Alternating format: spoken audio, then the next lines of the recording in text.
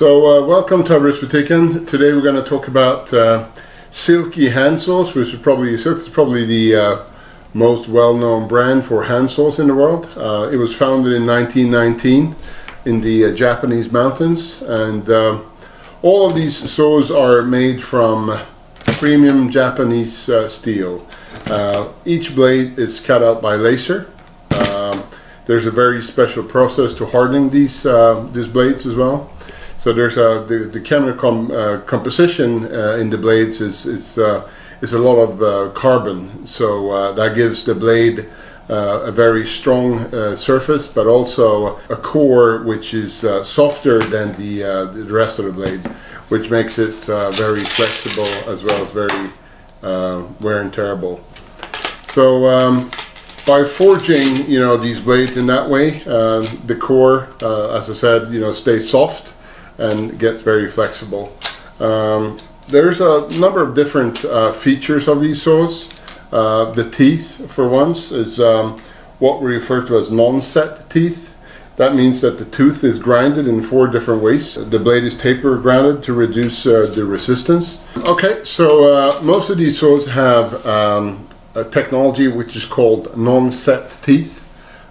Which is a very special way to cut the teeth. So the tooth is widest in the tip and is as narrow in the middle. So this technique gives a very smooth cut, and it also helps you to get out the sawdust from the cut. Also, it destroys as much as 50% less of the biomass in the wood, and the blades are grinded bioconcave. So this design has several advantages. Less power needed to saw. It's sawing extremely fast, as you know. It discharges the sawdust very efficiently. Nothing gets stuck, and it gets a very clean cut in the wood. It hardly splinters, and it creates a very fine, smooth saw. Then we have another feature of these blades, and they are chrome plated. So once they're manufactured, they're polished, and then they're chrome plated. And they're actually chrome plated all the way down to the tooth as well, so that gives a very durable tooth. A lot of these saws have what we call are impulse hardened. So the teeth are impulse hardened, which means they're heated to a very high temperature during a split second, and that gives a very durable, very strong tip on the blade. Another thing with the induction hardening is that only the tip is hardened, which leaves the rest of the blade to be very flexible. The flip side with the impulse hardened teeth are that they are not sharpenable, so you can't use a file to sharpen them again. There are some exceptions in the Silky family. The Segoy, for instance, you are able to use a file to sharpen the teeth on this saw.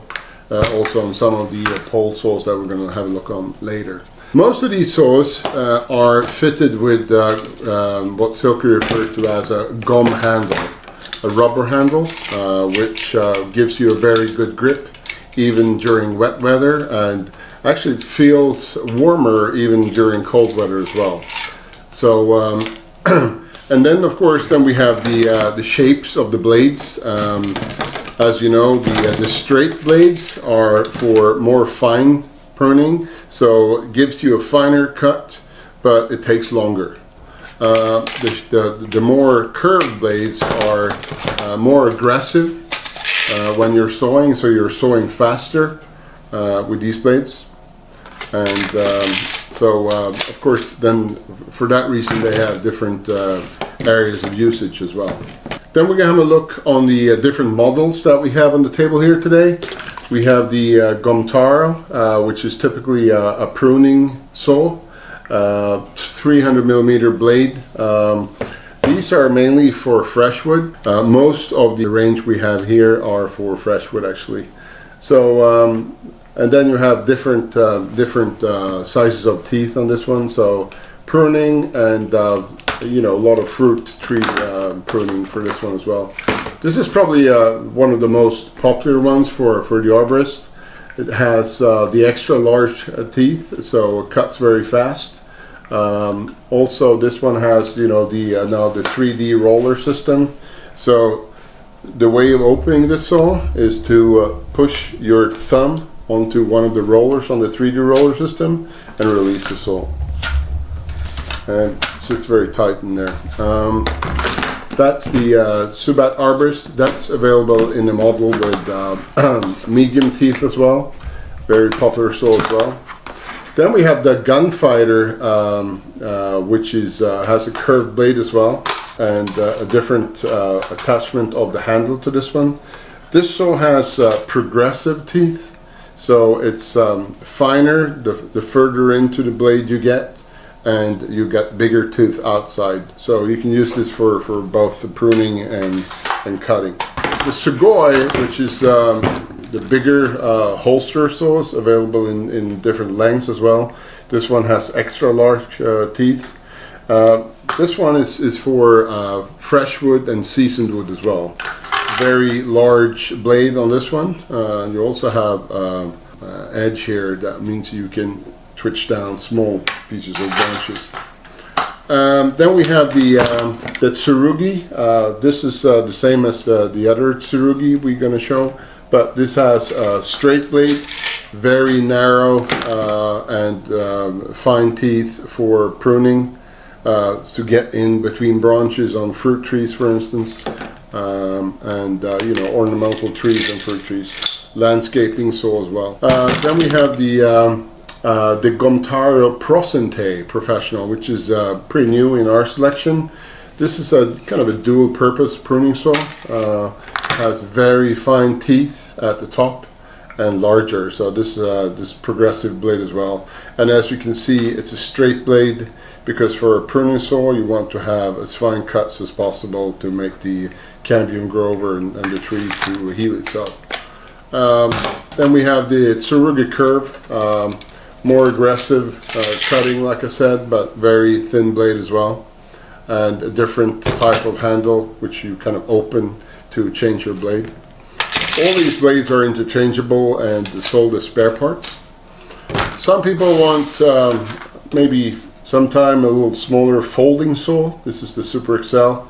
It has large teeth and it's mostly used for pruning.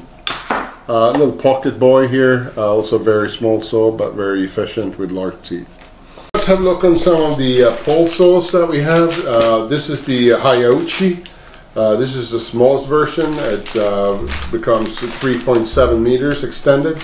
We have the other versions available as well. They get up to 4.9 and 6.3 with this handle, which has a rubber end to it to make it easy, get a good grip. We also have the long boy, which is probably a lighter saw, extends to 3.1 meter. The blade to the Hyochi is a very big blade. This blade you can sharpen, and you have it's sharp on both the downside of the blade and the top of the blade to be able to pull small twitches in the tree. And there's also like a hook fox available for when you're working in a tree. Maybe you don't want to take it down all the time, so there's a little hook here that you hang up in the tree when you get tired and want to rest a little bit. It's a good workout for your shoulders to use a pole saw. So thank you very much for watching. This was just a quick overview of the selection of silky saws that we have available here at Arboristbutikens. If you have any questions or comments, please get back to us. Thank you very much for now. Bye.